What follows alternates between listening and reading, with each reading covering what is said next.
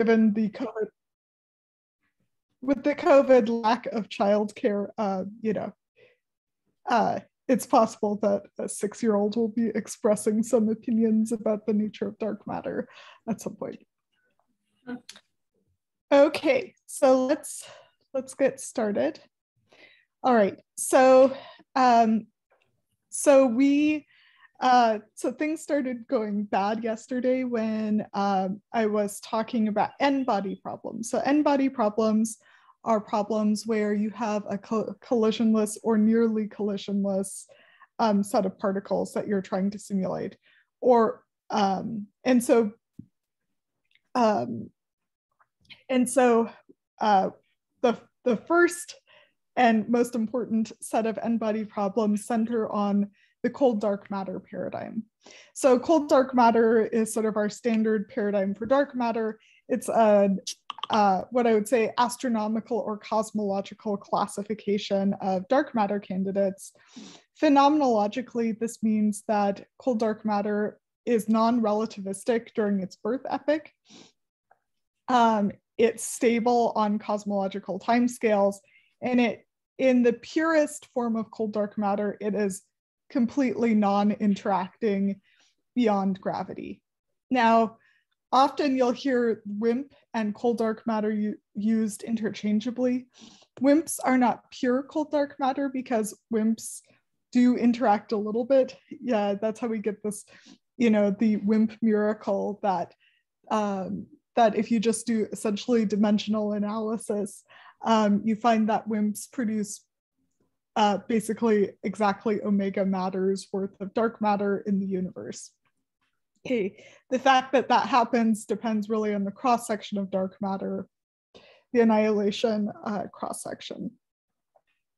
Okay, so cold dark matter and WIMP are used interchangeably, but it's not a one-to-one and onto relation. So WIMPs are almost cold dark matter, and for the purposes of simulation, they are cold dark matter. The amount that WIMPs interact is negligible for simulation purposes.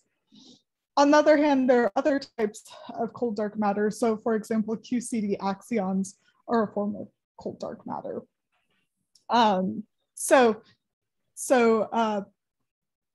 Anyways, just keep that in mind. So WIMPs and cold dark matter are basically WIMPs and axions are almost cold dark matter. For the purposes of simulation, they are cold dark matter, but they're terms that should not be used interchangeably if you care about precision definitions. Okay, so if we go to this orientation plot of when you're trying to figure out how to simulate a set of particles, what sort of considerations to have, cold dark matter lies here in this huge number and extremely high Knudsen number regime. Okay. All right, so that means, yesterday I talked about solving the Boltzmann-Poisson equations in detail when you have this kind of n-body problem. Cold dark matter is collisionless for all intents and purposes. And so what that means is that we're really solving the collisionless Boltzmann equation. And then for the Poisson equation, if you only have one species of cold dark matter particle, then you can sort of erase the sum here over I, which is particle species, and then your the gradient, the del squared of the potential is just 4 pi g times the mass density of dark matter. Okay, so that's the coupled set of equations that we solve in n-body problems. And of course, then we have to coarse grain this problem. So we talked about each simulation particle is really representing a patch of phase space, so really an ensemble of microphysical dark matter particles. And when it comes to the actual simulations, what we're really doing is we're solving a set of equations of motion for the simulation particles. So we basically take each simulation particle, figure out what the gravitational force is at that particle's position, and evolve that simulation particle's motion according to the time-dependent gravitational field. And we figure out the gravitational field at each time step by considering the gravitational field from all the simulation particles. Okay, so this is where this leapfrog integrator that I talked about Tuesday comes in. So we use a leapfrog integrator to basically evolve the particle positions and velocities according to the gravitational force. Okay. All right, so this is sort of the framework that I start talking about by how we then, start with a set of initial conditions for particles and then solve to some later time. So, again, we should think about this particles, dark matter particles. We should describe it in terms of a distribution function instead of, thinking about individual particles. We're coarse graining the space density. We need a set of initial conditions, and then we need a method to solve this Boltzmann Poisson set of equations. Okay, so there are two different types of initial conditions that people generally use for simulations. And what I will say is the initial conditions you choose depend on the kind of problem you want to solve. So one set of initial conditions is for what I will call Newtonian problems. So this is a case where you might want to have a staged set of simulations. So for example, this is a snapshot from a movie that my former student, Dr. Stacy Kim, made to try to understand the evolution of mergers of galaxy clusters. So in order to understand the dynamics of galaxy cluster mergers, because these are very rare events cosmologically, at least in the case where you have two massive clusters smashing into each other, like the bullet cluster, the way we tried to understand the dynamics is that we started with equilibrium dark matter halos, and then we smashed them at each other. Another typical application is trying to really understand in detail the evolution of subhalos inside a massive host. So there's quite a bit of work by, for example, Jorge Peñarrubia, Rafael Arani, and some work I'll talk about in a little bit by Gertina Besla and Nico Garavito Camargo, where you're really trying to understand in detail the evolution of a smaller body inside of a larger body. So those would be examples where you want to create sort of equilibrium halos and then smash them at each other and then follow the evolution. And so one of the exercises that I put in the folder is to generate your own equilibrium initial conditions. And so these are non-cosmological. You just start with a halo that when you create the halo properties like density, profile, and position don't change with time. They should be static. The other type of initial conditions people use are cosmological. So in this case, you start at very high redshift where you can still use perturbation theory. And you basically create a realization of the density and velocity field at some early epoch. Typically, when people start cosmological simulations, they're starting them at about a redshift of 100. For the typical use cases, which is considering the evolution of galaxies in either zoom boxes or in large boxes to redshift 0. So one of the codes that people often use is this code called Music by Oliver Hahn and Tom Abel. I've shown, so taken a screenshot of the abstract, of the archived version of this paper. But this paper describes how they generate initial conditions for some realization of a patch of universe for a given cosmology. Also check out Farkas Springer's 2005 Gadget 2 paper about initial conditions if you're interested in learning more about how to generate cosmological initial conditions and what kinds of considerations you should be thinking about when you're creating initial conditions. Okay, so we're in the second half now of the step 3. So we've realized we really need to think about phase space densities. We've coarse-grained it by splitting, particles or patches of phase space into these simulation particles. We've generated our initial conditions of those coarse-grained simulation particles, and now we've got to evolve them. And there are 2 very common approaches to this evolution. What I should say is that Oliver Hahn and Tom Abel and collaborators and several other groups have pioneered some novel approaches to solving the collisionless Boltzmann-Poisson equations, but those are not really used so much currently in simulation codes. Instead, I'm going to talk about the 2 most common approaches. So one approach is the tree approach, which is a gridless approach. And so we had a discussion yesterday, although the sound was choppy, about why one would use one of these approaches rather than just essentially doing one long problem where you do direct summation. And there are a couple of issues. So one is, one way to figure out how to evolve a particle in this gravitational field is to basically do pairwise forces. So do minus g m1 m2 over r squared. That's the gravitational force by one particle on another.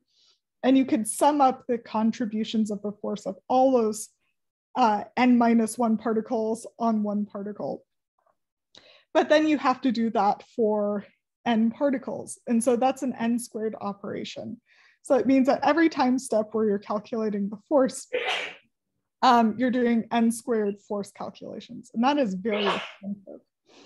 So one way around this is to chop up this space in according to this tree method. So this is a method pioneered by Barnes and Hutt in the mid-80s.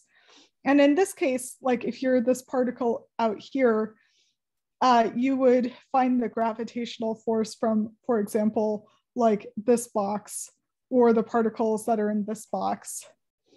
And there are specific criteria that you have for what's called opening a leaf in this tree or not. But basically by chopping up the space like this and calculating the gravitational force from particles in one of these boxes instead of the individual particles, you go from an n squared operation to an n log n operation. Okay, so we're calculating forces directly, but we're sort of grouping particles together so that we can do the calculation quicker. And again, there are sort of basically accuracy conditions that are embedded in this tree code, or tree codes, I should say. Another thing I should say is that typically for these problems, you put in a softening for each particle. What that means is that if you have 2 particles that are really close together, you don't calculate the gravitational force as minus g m1 m2 over r squared.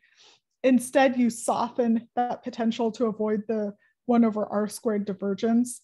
And that's because these simulation particles, like for cold dark matter is collisionless. So you don't want to have a spurious gravitational, very close 2-body interaction because that's unphysical.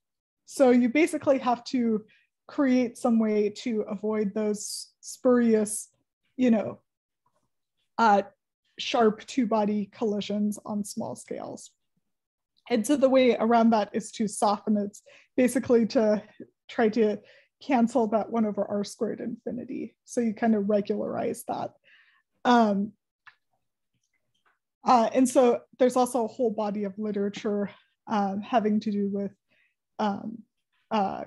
convergence and how exactly you should set the softening. There's a famous paper by Chris Power from 2003 that describes how to set the softening for a simulation. Okay, so that's one approach. The other approach is a grid-based approach. And in this case, what we're doing, like before, we were calculating the gravitational force directly when we're evolving particles along the simulation particles according to these equations of motion. But in the grid approach, what you do is you're actually solving for the gravitational potential first, and then you're applying a derivative to get the force. So again, you plop down a grid, you count up the particles in the grid, and then you do an FFT. And so you do an FFT on the, which stands for fast Fourier transform. You do that on the density field from your grid-based density field, and figure out the Fourier transform potential, and then you transform back to find the real potential, and then you take a derivative to find the gravitational force. So again, this is an approach to directly solve for the gravitational field, not the gravitational force. And then you evaluate the gravitational force from the field at the positions of individual simulation particles. All right, and so let's see what the codes actually use. So some of the codes, like this art code, use purely a particle mesh, this grid-based approach. Other codes, and of these, my group has used Gadget and Arepo by far the most. These are sort of hybrid approaches, so where you use the tree method to calculate gravitational forces in dense regions, and then for larger scales, which on average are less dense, then using this grid-based approach. One thing I said yesterday, and I'll say again now, is that Gadget2 was a public code, I guess still is, from 2005, but last year Volker Springer, the author of it, released a new public version called Gadget4, which scales better on large supercomputing systems. So this Gadget2.3 code has been superseded by Gadget4. And you can download it and play with it yourself. Okay. And notably, instances of many of these codes are public. So there's nothing stopping you from getting a copy and doing your own simulations. Okay, so if you decide to download one of these codes and just start experimenting with them, there are a couple of things to just be aware of and things to check. So one good check is to make an equilibrium halo and evolve it in isolation. And if the halo moves, that tells you that there's an issue with the gravity solver. This is an issue that's come up a couple times when we've been running equilibrium halos as tests before we do the halo smashing simulations. And it's a good check to make sure that you have that your code, that basically you downloaded and installed the code properly, that you've set all the parameters in the parameter file properly, and that you're getting a physical result. So that's a good test. Another thing to be aware of is that if you have two identical sets of initial conditions, but anything about the way you're solving the equations of motion changes, then you should not expect to get exactly the same simulation output at a later time. You should expect your outputs to be statistically the same, but not identical. And so one example of this is in the Aug5 simulation suite, which are zoom-in simulations of Milky Way-like dark matter halos. This was the thesis work of Shea Garrison Kimmel when he was a grad student at UC Irvine. And he had two simulations with identical initial conditions, except one was a little higher resolution than the other. And so one of those halos had a large Magellanic Cloud in it, I think the lower resolution one, although I could be wrong. And the other one didn't. That other one had a large Magellanic Cloud outside the virial radius. But because of this numerical chaos, the final sort of like positions and velocities of the subhalos and halos in that simulation weren't the same for the two cases. And that's because if you have slightly different either initial conditions or ways of solving the equations of motion, then you're going to get slightly different, the system's going to look slightly different. Okay, and so that's just something to be aware of. So to not freak out if when you run two halos where you either have different realization, or not necessarily halos, but if you have cosmological initial conditions that are different realizations, or where you have the same realization, but one is a little higher resolution than the other, or if you change anything about how you're evolving the equations of motion, at redshift 0, your systems are going to look a little bit different. Okay, so that's CDM. Let's talk about not CDM. So the first type of model or dark matter candidate that I want to mention is warm dark matter. So warm dark matter models so include like sterile neutrinos, like KeV mass gravitinos, other candidates that perhaps some of your other lecturers have mentioned. The thing that's different between warm dark matter models and cold dark matter models is that warm dark matter particles are born semi-relativistically. And what that means is that the particles then can essentially fly out of small scale overdensities. So inflation or something like it lays down a set of perturbations on a variety of scales. If you have the vanillaest of inflationary models, then you get a scale-free set of perturbations. But when warm dark matter particles are born or freeze out, or whatever is the thing where suddenly the omega dark matter has become fixed in time, at whatever epoch that is, sometime after inflation, those particles are semi-relativistic. So they're going to fly out of small scale overdensities. And so what that means is that you suppress the matter power spectrum on those small scales, and your particles have higher velocity than the cold dark matter particles. And so as a result, when you look at, for example, these Milky Way dark matter halos,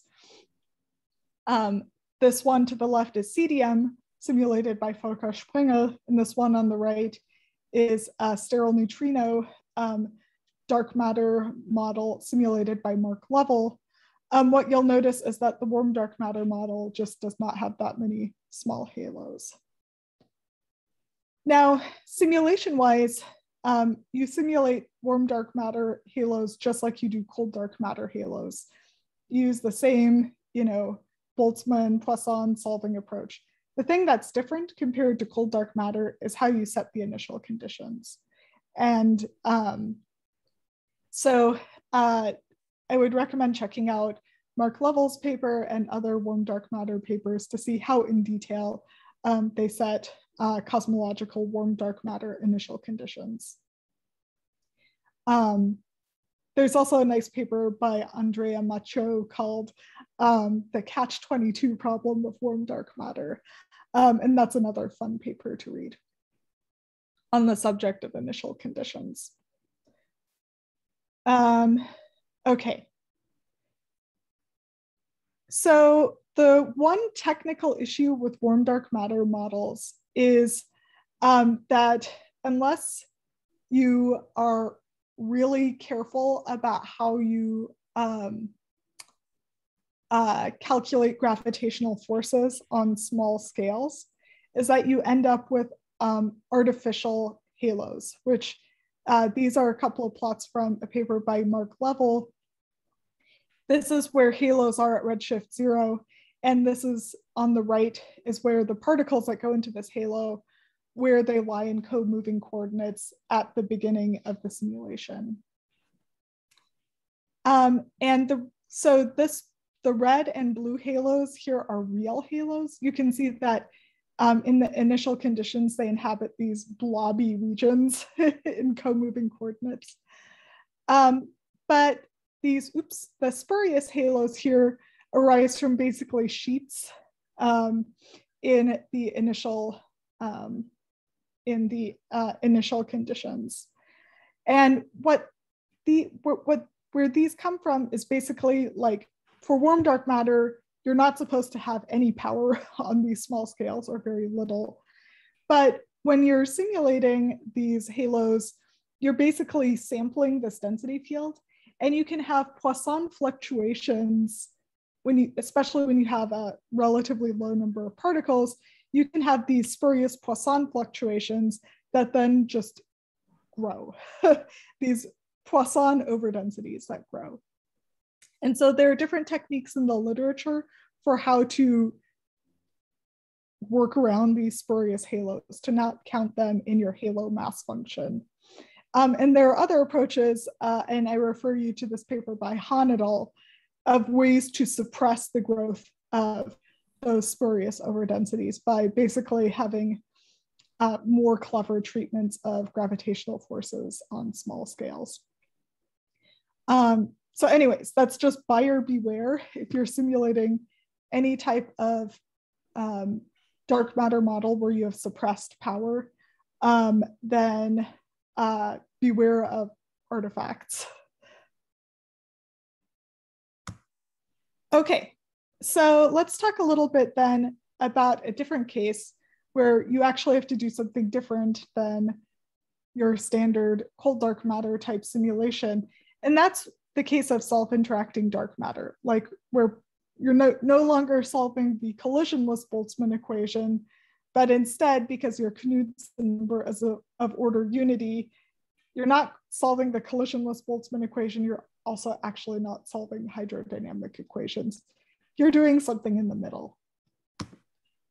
And there's now a ever-growing literature on how to properly simulate dark matter that has some kind of self-interaction. It turns out there are a lot of subtle issues, and your approach for modeling the scattering will depend in part on the nature of the scatter. So historically, people talked about self-interacting dark matter as basically like hard sphere scattering. So you have like billiard ball type scattering, which means that you have a lot of large angle scattering. The approaches that you use to model that are can be different from cases where you have dominantly small angle scattering. And the theme for all these methods is that what you're really trying to do is you're not trying to think about these individual simulation particles as basically being souped up versions of microscopic dark matter particles. But instead, what you're really trying to model is the flux of momentum and energy in the system. And so what that means is that instead of considering often just the microphysical cross-section d sigma, d omega, we're often considering the transfer or velocity, or sorry, viscosity cross-section. And you need to pay attention to whether those cross-sections are anisotropic or not. So if you're interested in learning more about how to think about the scatter, how to basically take the microphysical interactions and then properly model the flow of energy and momentum in the system, check out this very nice paper by Felix Kahlhofer from 2013. You can check out my paper with Miguel Rocha from 2013. And then recently, there are some pretty great papers by Andrew Robertson, or I should say led by Andrew Robertson, Orca Banerjee, and Felix Kahlhofer and his group. But basically, in all these cases, you have these simulation particles. You're looking for the nearest neighbor simulation particles, and you basically do a probabilistic interaction and momentum and energy transfer with nearby simulation particles. But anyways, there's a whole literature on it. I've got a bunch of references in the reference document on Google Drive. And final thing I'll say about this is that we really need to do, as a community, code comparison tests. And currently, Ethan Nodler, who is a postdoc at USC and Carnegie Observatories, has started working on this, but it's going to be a big project to do properly. One of the really challenging things with self-interacting dark matter is the fact that actually the Knudsen number can span a wide range of values. And this becomes especially problematic when the halo core collapses. So core collapse is a result of a physical phenomenon called the gravothermal catastrophe. And this is a phenomenon first explored in the context of globular clusters. But basically, self-gravitating systems have negative heat capacity. So what that means is that the center part of a self-gravitating system contracts and becomes hotter, and then the outer part of the system expands and becomes colder. And it's this runaway process where the center part gets hotter and hotter and denser, and the outer part becomes lower temperature and expands. So this is a plot from a paper from Reuven Essig's group at Stony Brook, where they show the evolution of a density profile. So this axis here is density, this here is distance from the center of the halo, and then this axis is time. And initially you have relatively high Knudsen number at the center, so not super collisional. But then as a result of this gravothermal catastrophe, the center region gets denser and denser and actually enters this fluid regime where the Knudsen number is very, very small. And that becomes very hard, or rather I should say very computationally intensive to simulate. The thing that really drives the long computing time for this, as well as for hydrodynamic simulations, is the fact that you've got high densities. And that means that you have to take very small time steps because the dynamical time is so short in those regions. So it's not necessarily the fact that you have to compute all these scattering probabilities at every time step in the context of self-interacting dark matter, or in the case of hydrodynamics, that you are solving quite a lot of equations of motion together. The thing that really drives up the computing time is the fact that if you have high density regions, that you just have to take really tiny time steps. And so that's what really blows up the computation time. My student Carton Zheng is about to submit a paper where we explore this phenomena and have a few workarounds to speeding some parts of the computation up. But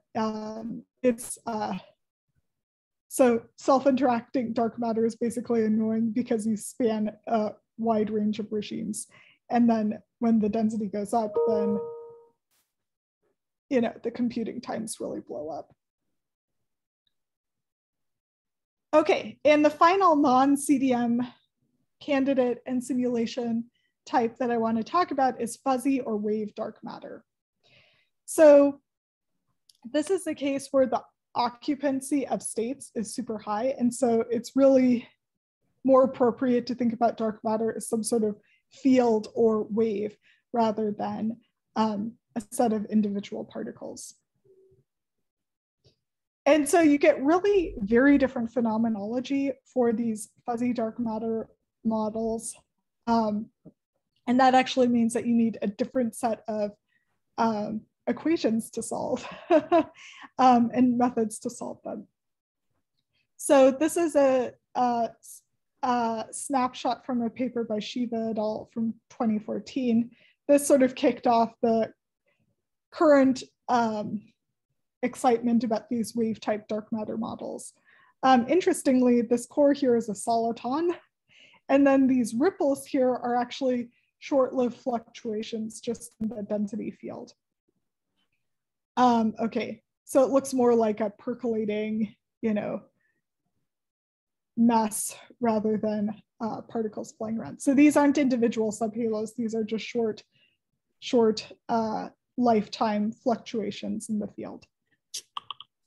And in the Google Doc, the reference Google Doc in the Google Drive that you should have access to, I list a bunch of references that I got from my collaborator, Xiaolong Du, who's a fuzzy dark matter expert, on different methods and considerations for simulating fuzzy dark matter. One thing I should say is that the public ENSO, N-body and hydro code, now has a fuzzy dark matter module in it. So if that's something you want to play with, ENSO might be a good first place for you to start. Okay, so let me stop here and ask if there are any questions.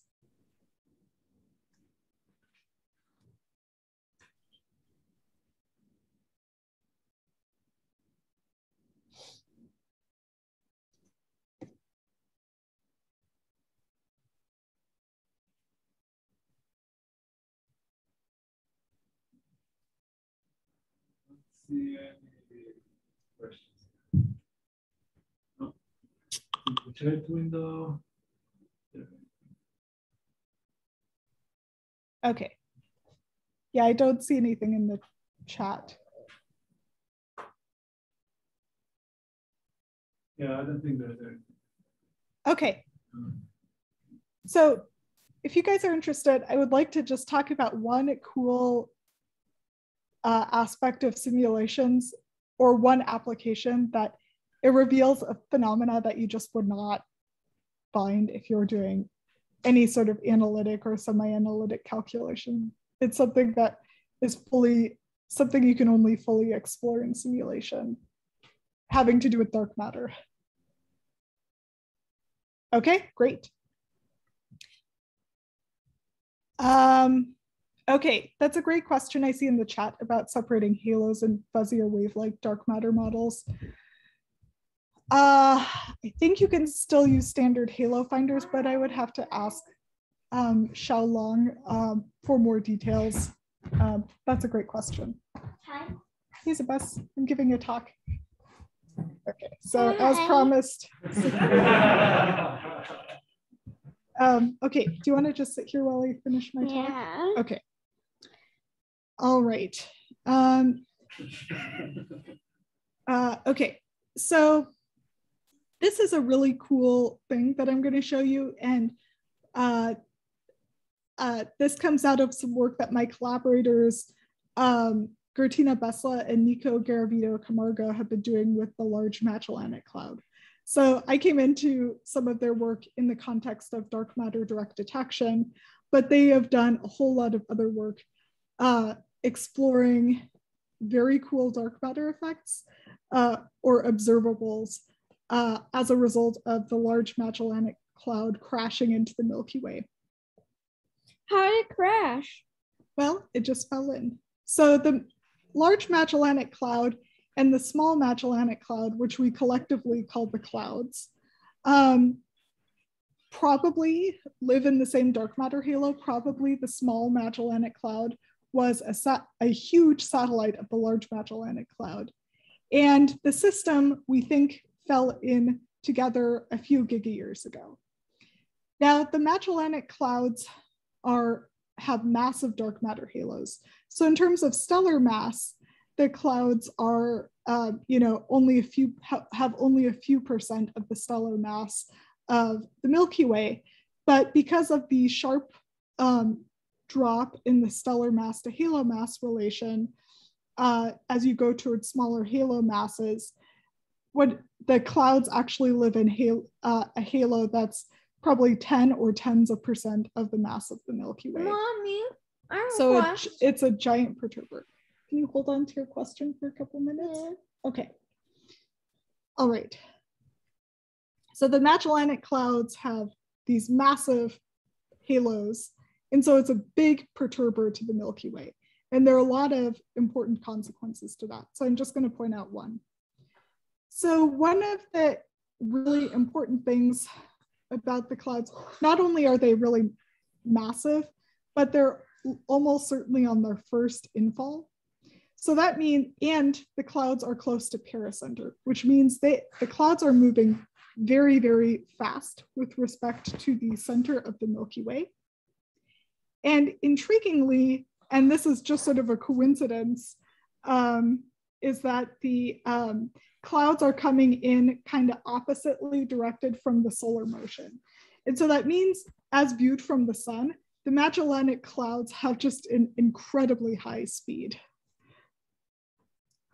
Okay, so it's a really unique geometry, and having a big halo come in with a close pericenter and have it be that pericenter passage have been pretty recently is sort of a unicorn phenomenology. Okay, the other thing is that the Magellanic Clouds the stellar part looks pretty intact. Now there's this big gas stream called the Magellanic Stream. Gas in galaxies tends to be much more extended than the stars. So for the clouds, a bunch of the dark matter has been stripped and a bunch of the gas has been stripped, but the stars are pretty much unperturbed. So for what I'm going to show you, there is not a direct stellar tracer when it comes to Magellanic Cloud stars. As we'll find out, there will be a tracer of this interaction in the Milky Way's stellar halo. Okay, so a couple things happen when if I'm going to put on my dark matter hat now, which I obviously am, there are a couple of really important dark matter effects as the clouds come by. One is that a lot of dark matter is tidally stripped from the Magellanic Clouds. So this is an image from one of Nico's papers. And Nico is just starting now as a postdoctoral fellow at the Flatiron Institute in New York. But you can see here that there's a bunch of dark matter being stripped off of the clouds. You get a leading arm and a trailing arm. This is the center of the Milky Way. And you can see that there's this enormous volume of dark matter just being pulled off the clouds. Okay, so we get a lot of dark matter tidal debris. The other thing that is really important and is actually pretty amazing and something that you can only really study in simulation is the fact that the Magellanic Clouds, as they pass through the Milky Way, induce a couple of transient phenomena in the Milky Way's own dark matter halo. Transient orca. Yeah, or some orcas are transients, that's true. Okay, so there are two phenomena. One is dynamical friction. So you can actually see a tail of Milky Way dark matter particles that are basically being gravitationally slingshotted behind the Magellanic Clouds. And that wake slows down the Magellanic Clouds.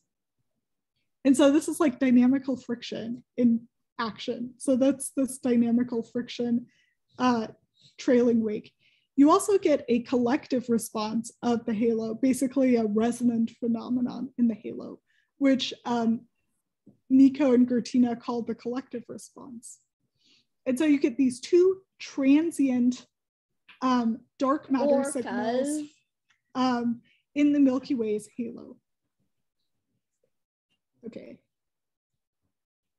Amazingly, this response you also see we also predict for the stellar halo of the Milky Way. So the Magellanic Cloud's passage through the Milky Way stellar halo will induce a similar effect, that you basically slingshot stellar halo stars behind the clouds, and then you get this collective response in the stellar halo as well as the Milky Way's dark matter halo. Collective spot of salmon for orcas. Okay, you can tell that we are just, anyways, we have a best connection here.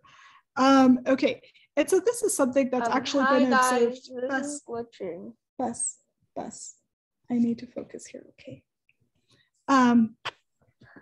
Okay, so this has actually been observed using stars from observed with Gaia and with the WISE satellites. So this is a simulated stellar overdensity field on account of the Magellanic Cloud. So we got the collective response up here and the wake, this transient wake down here. This is a map of predicted over and under densities of stellar halo stars. And this is what was observed using this, the set of stars characterized by the Gaia and WISE satellite telescopes. And so this is amazing to see this effect of the clouds on the dark matter and stellar halo of the Milky Way. This actually has consequences for direct detection. So this is a case where we are showing the velocity distribution of particles in the solar. What's the theta or rho -1? Where's the purple? On the previous slide, you had the delta rho. Oh yeah. Rho bar goes all the way to -1. Yeah, so this is the overdensity or underdensity of stars relative to the average density of stars in this case at some radius. So it's like the overdensity or underdensity with respect to sort of a spherical, the average in a spherical shell. So -1 is that basically there's no dark matter? Or no stars. Actually for this, so this would be like a 100% overdensity here. So you have like twice as many stars as you would have in an average slice at, I think this is at about 60 kiloparsecs. So it's a 100% overdensity, and then you get these underdensities in certain places. But you don't max out the scale in blue the way we do in red. Okay. And so I had a question, but I guess Michael still working with that. Okay. Yeah, so it looks like the observations actually have more of this sort of sharp well, I don't know if dipole is the right word, but overdensity looks almost more pronounced in the observations than in the simulations. Is there an understanding of why that might be? Yeah, that is an awesome question. So they talk a little bit in the paper about what's going on. So one is that they've only chosen basically one set of initial conditions for the Milky Way Magellanic Cloud system. And actually they don't have a small Magellanic Cloud in their simulations, just a large Magellanic Cloud. And so what they really need to do is an exploration where they add, for example, a small Magellanic Cloud, change the orbit a little bit to within the sort of like family of orbits that are consistent with the current measurements of the cloud's proper motions. And you've got to change the Milky Way and cloud mass models. All of those things matter. So, yeah. Okay, and so this has an effect actually for direct detection, because zooming in on the solar neighborhood, what we find is that we get a bunch of tidal debris of the Magellanic Clouds that's above the escape velocity from the Milky Way. And so this is, of course, a very transient effect and just has to do with the special nature of the LMC's orbit. What's LMC? Large Magellanic Cloud. And then you also get basically an acceleration of Milky Way particles on account of the Magellanic Cloud's passage through the halo. And so that's the difference between the red and dashed black line here. the red line shows where the clouds have accelerated Milky Way dark matter particles. What's the dotted line? Escape velocities. And so if you look in a galactocentric frame, this is now on a log scale for the velocity distribution, you can see that you really get this big effect at large velocities. Now, as it turns out, because the sun and the large Magellanic Cloud are almost sucker punching each other, it means that you also see a big enhancement in a geocentric frame. And so this actually has some significant consequences for the detectability of low mass dark matter particles in direct detection experiments. You get this vastly increased population of very fast dark matter particles in the solar neighborhood. So check out our paper if you want to learn more about the direct detection consequences of having the Large Magellanic Cloud in the Milky Way. What's dotted blue? This is the total velocity distribution of dark matter particles, including the contribution of the Large Magellanic Cloud and the Milky Way. Here's the great question. Okay, that's previous slide. So the dotted line on the previous slide was the great question. Okay, sorry, could you yes, Sebastian had a great question. So the dotted line versus the red line here, can you say again? Okay, yes, thank you. Yeah. Okay, so the dashed line here is a simulated Milky Way without the Magellanic Clouds. And then this red line denotes Milky Way particles when you have a Large Magellanic Cloud passing through. So the red line here is only Milky Way particles, but the difference between these lines shows the dynamical effect of the LMC on Milky Way dark matter particles in the solar neighborhood. Thank you. And then the difference then with this, the blue dashed line here, is that included now in the velocity distribution is dark matter from the LMC. So you've got the red shows Milky Way particles only when you've got the clouds. This black dashed line is an isolated Milky Way. And then this blue dashed line is the total dark matter velocity distribution of particles in the solar neighborhood, with particles originating both in the Milky Way and the Large Magellanic Cloud. And so check out this paper. I should add that Nico and Gertina are running a set of simulations with other types of dark matter. So these simulations that they ran are just cold dark matter. I should note that they ran them with Gadget3, sort of this intermediate version of Gadget. And they used equilibrium initial conditions generator that I have linked actually in one of the description of which is linked in one of the exercises. But yeah, so expect more to see if we get similar weird features in the Milky Way's stellar and Milky Way halos if you have dark matter other than cold dark matter. And so that's work that Nico and Gertina have in progress. Okay, so I thought that was just really cool. I love the dynamics nerd in me loves to see dynamical friction in action. And I also love that there's this like very neat dark matter signal just on account of the Milky Way happening to have these massive perturbers that just pass through a close pericenter. This is model 2, not model 1. Yeah, yes, that's correct. Why does it have model 1?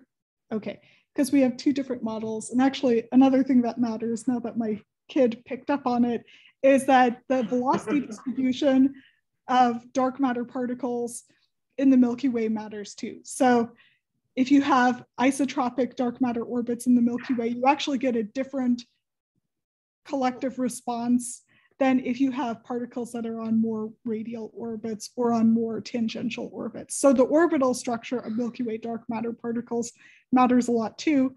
And that's interesting because the velocity distribution of Milky Way particles prior to Magellanic Cloud impact also depends on the assembly history of the Milky Way.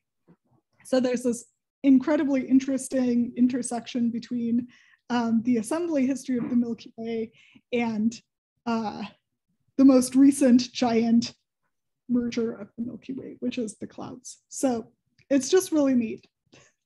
The dynamics nerd in me loves it a lot.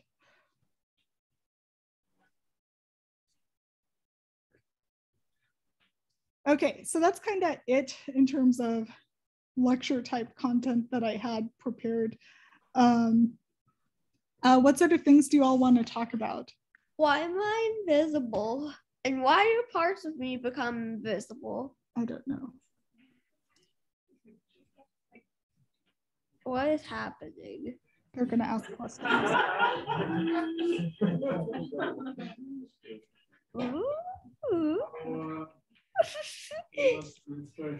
Hair.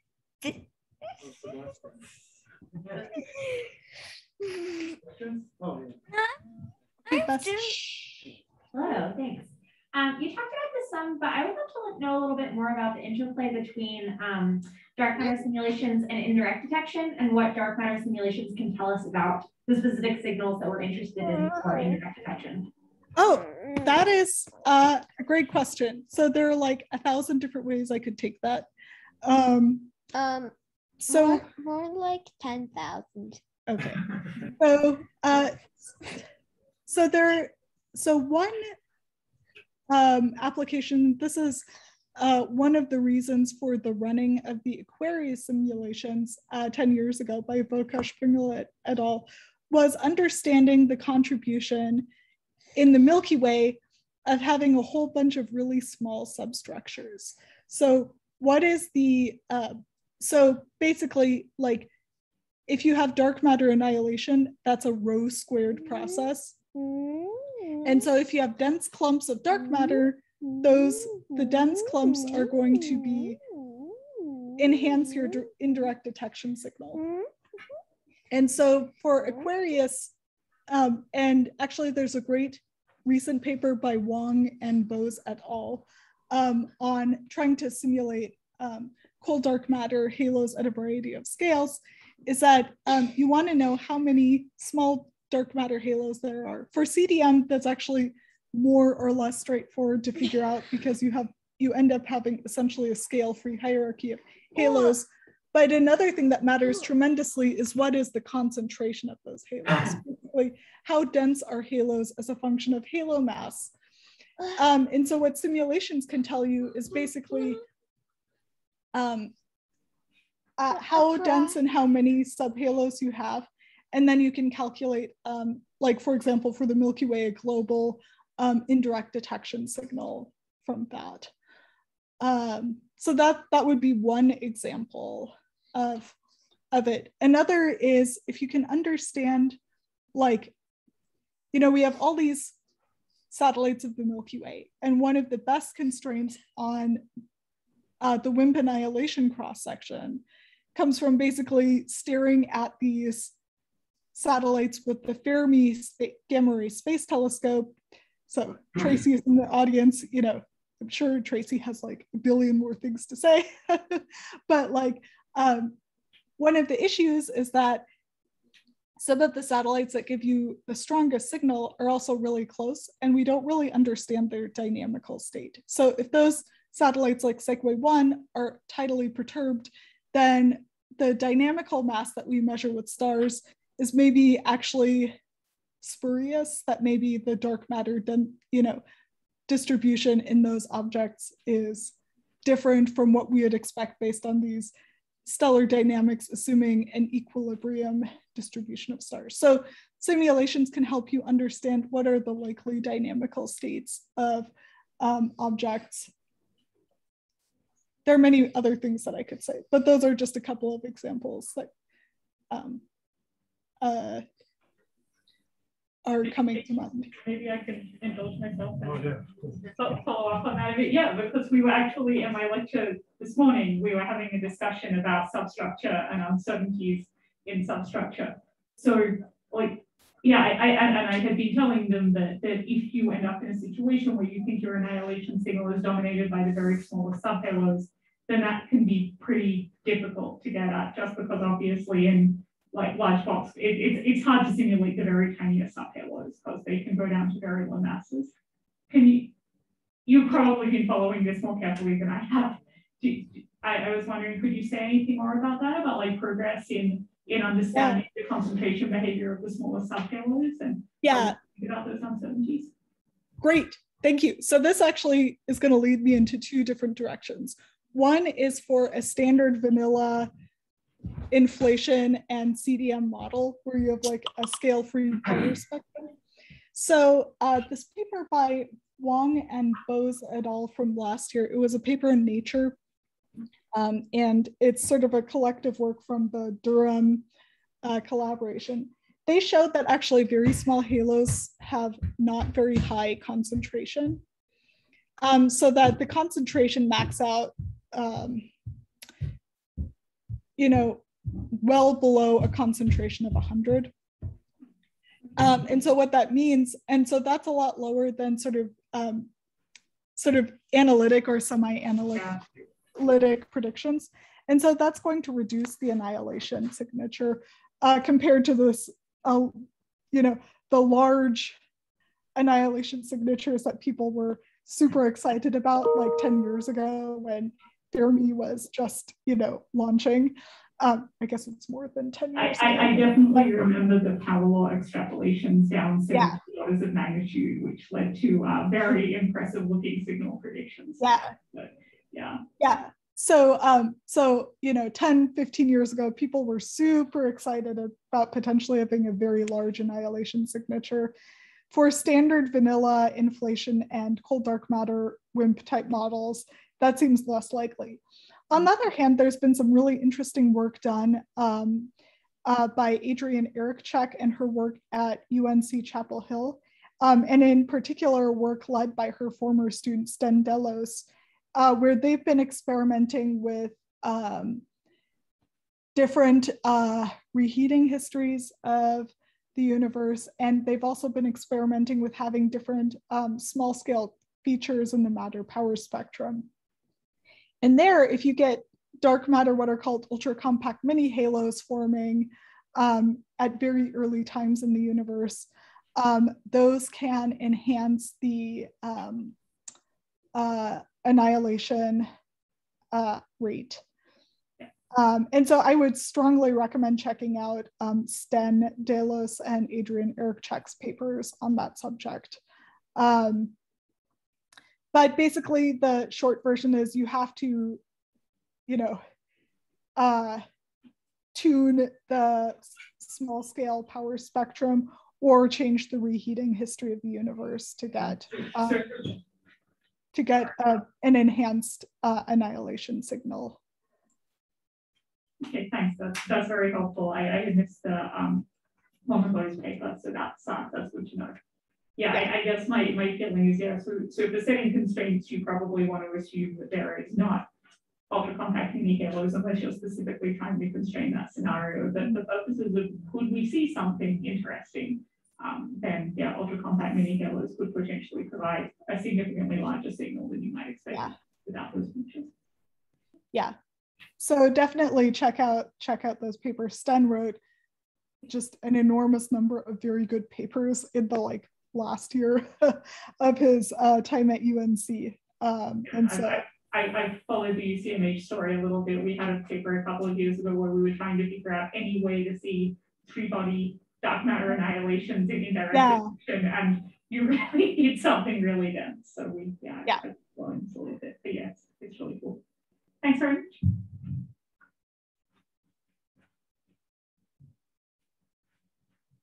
Other questions?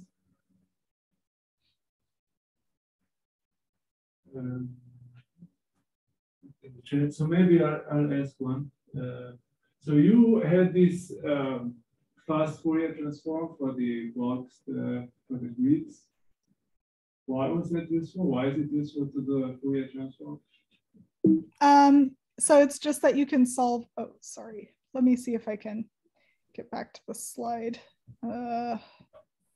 Sorry, let me go back. So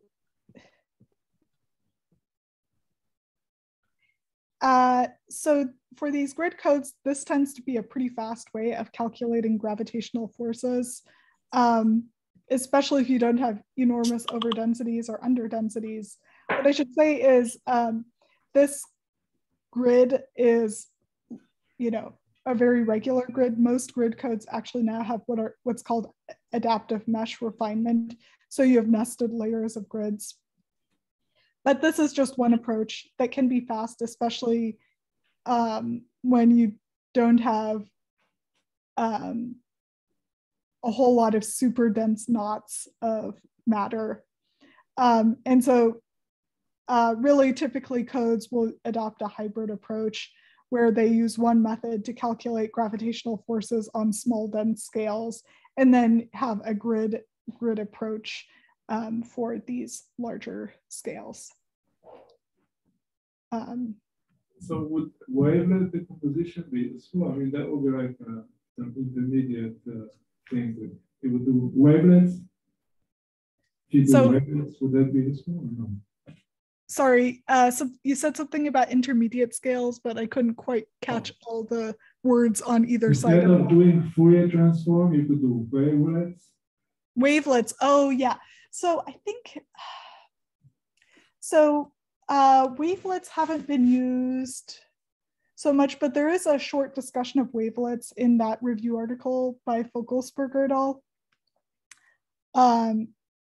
But I neither read that part very carefully nor have I used wavelets myself. Okay, sure. Other questions?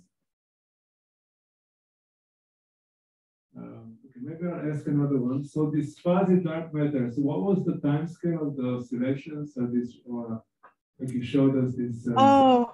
Yeah. They're like, trying to remember. So Xiaolong, my collaborator, is really the expert on this. These are sort of like tens to hundreds of million year fluctuations, at least in the simulations. He's been experimenting with different methods to try to model the effect of these without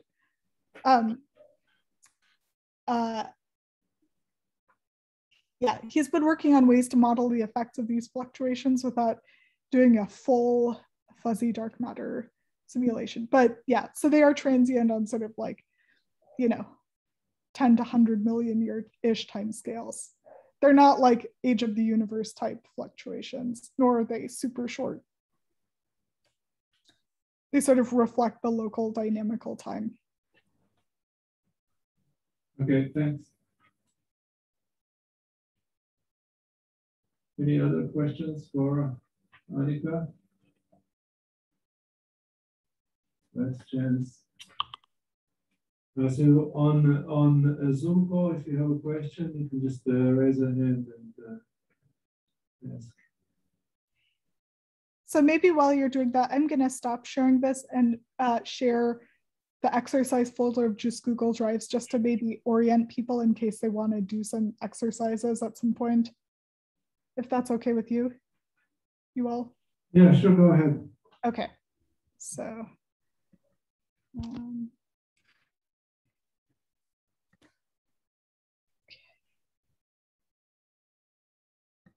Okay.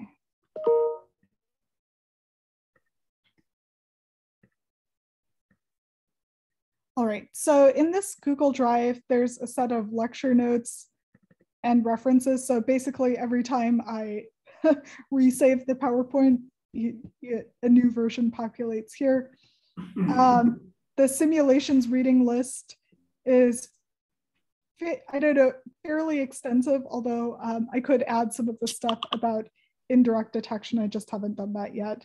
But anyways, there are a bunch of different categories of papers. So if you want to learn more, dive into here and just, start your own literature safari, in the words of my collaborator, Anna Nierenberg. And then for exercises, I dropped them in different folders. I should warn you that some of these exercises are really like 20-hour type things. Some of them are a lot shorter. So if you're looking for places to just get started doing stuff, there are a couple of these that are a little easier than others. So one is mass loss. This is based on a problem that I give to my galactic dynamics grad students when I teach that course. And in this problem, this is a great way to write your own leapfrog integrator and then integrate the orbit at the Earth if the sun suddenly or gradually over time loses mass. So that's, if you just want to get started with leapfrog integrators and look at a fun application, I would recommend starting there with mass loss. Another one that you can go through is this GalPy exercise. So I talked about GalPy, which is Joe Bovey's Python package for modeling the orbits of stars or other objects around galaxies. And so definitely check out Joe Bovey's GalPy page. There's some,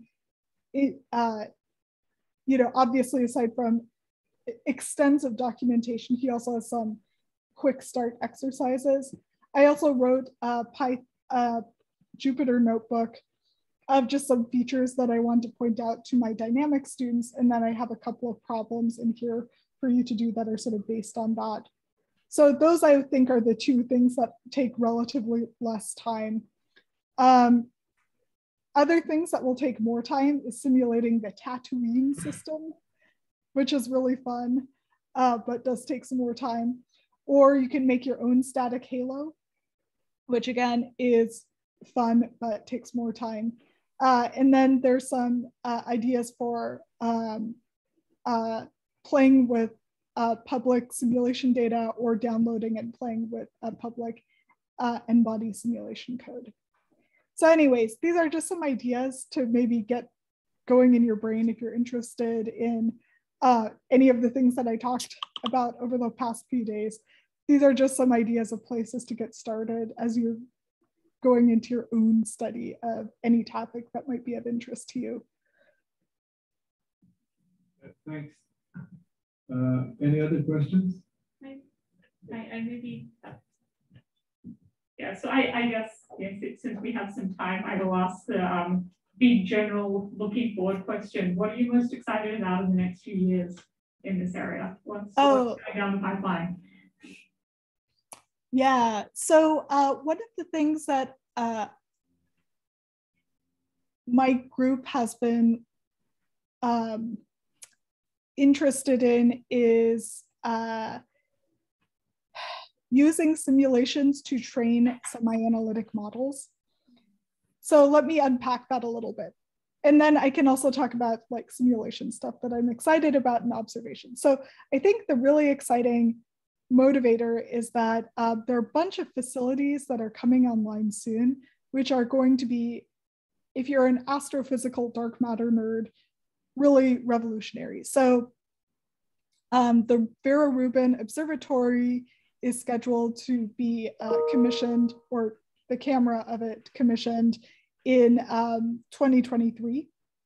And so the LSST survey with the Vera Rubin Observatory is going to cover half the sky at incredible depth.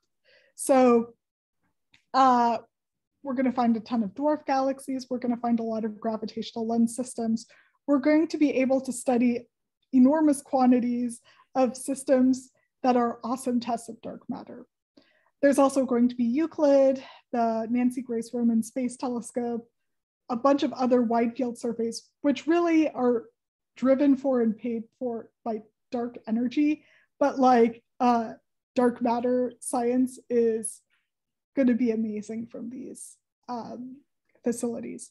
So what you need to, in order to make the best use out of those data sets, are simulations and other theory methods to really make predictions for these facilities, and then to be able to do the inverse problem of being able to constrain dark matter properties from the observations that you that people are making with these facilities. One of the challenges is that the dynamic range for the predictions is huge. So for example, for gravitational lens systems, you're trying to resolve dark matter subhalos that are about 10 to the -6 or 10 to the -7, the mass of the host. And we're going to have a lot of systems, so we need enormous theoretical statistical ensembles of mock systems to test. And when you think about like likelihood function evaluations or any other like approximate Bayesian computation to sort of see how your theory model and realizations in your theory model match the observations, it's just a lot. You have a huge dynamic range over which you need to simulate even one individual system, and then you need many realizations of that system for many different cosmologies.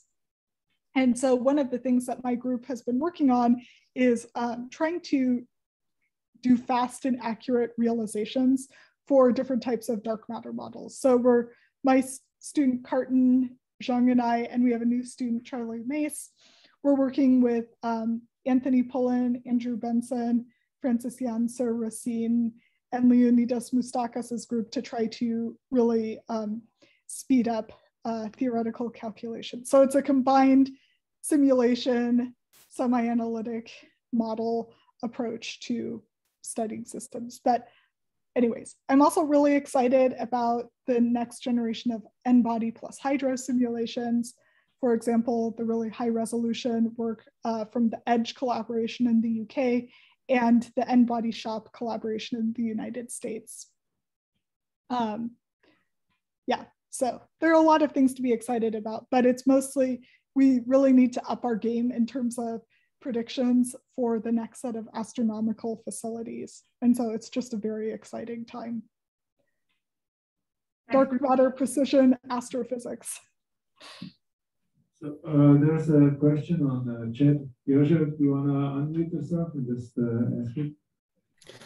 Hey, thank you very much for interesting talk, Annika, and lectures. Actually, I would like to ask about the hydrodynamics section where you introduced this smooth and particle hydrodynamics.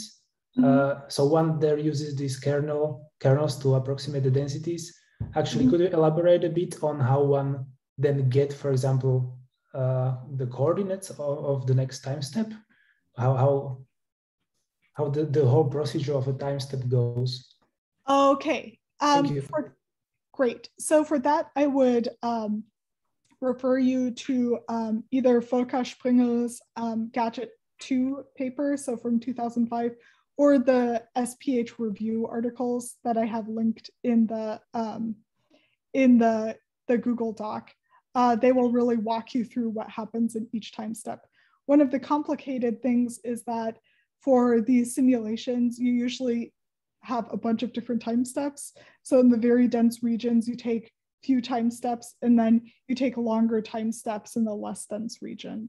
So if you look at Volker's Gadget2 paper, he talks about how to set this dynamic range of time steps and what happens within both each big time step and each little time step, and how to set those time steps. There's usually some criterion which governs the size of the time step.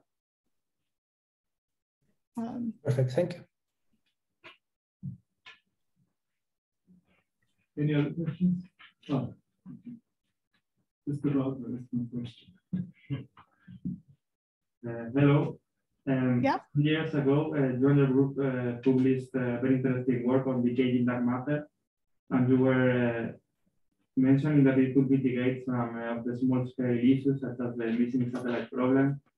But now I think the status of the missing satellite problem has changed due to the new data from Gaia and other observations. Do you think it would be worth it to do a follow-up of these simulations of decaying dark matter in the future? Would you plan to do that in the future? Or? I haven't run a decaying dark matter simulation or worked with them in about 7 years, and it's not it's not something that I am likely to do soon.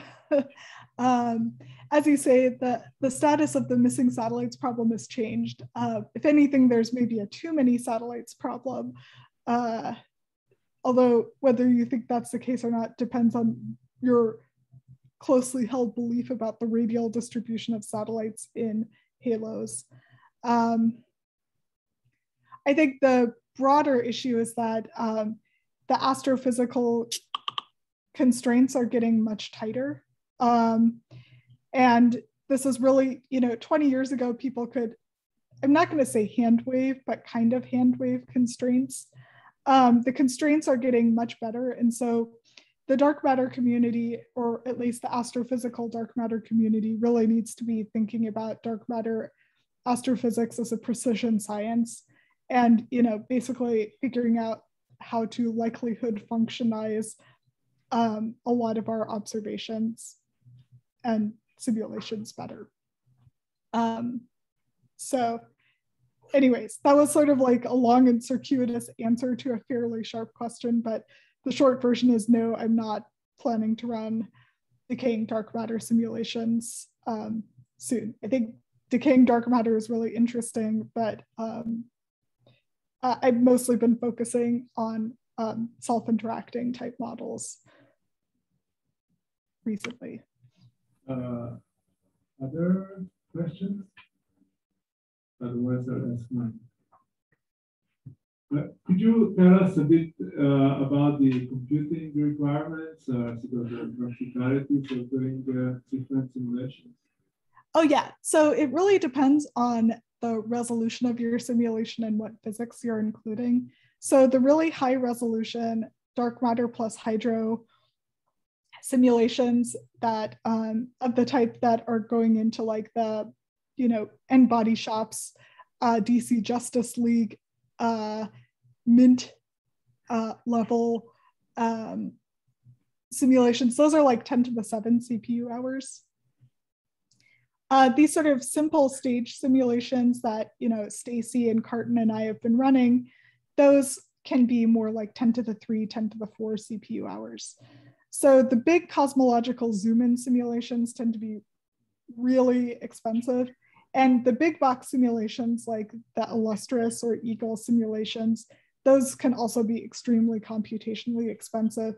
And typically you run the biggest simulation you can given the computer allocation that you get. The biggest sort of allocations that people talk about are like 10 to the 8 CPU hours, which is just staggering.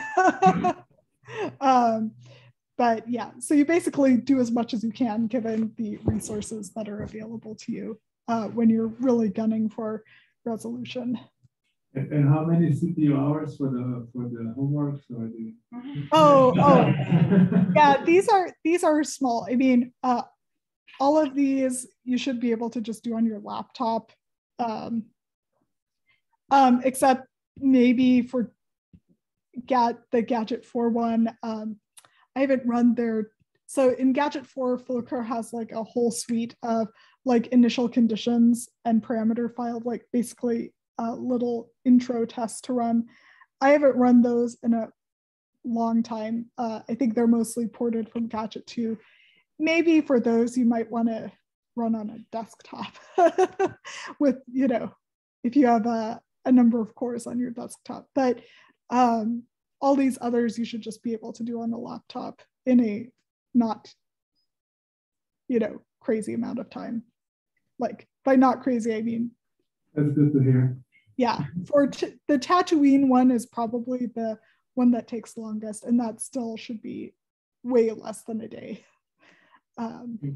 Just so we have 5 minutes left, so it's basically one of the last questions there in chat now. So there's a last burning question. Doesn't seem to be, since everybody's happy. So in that case, let's thank Annika again.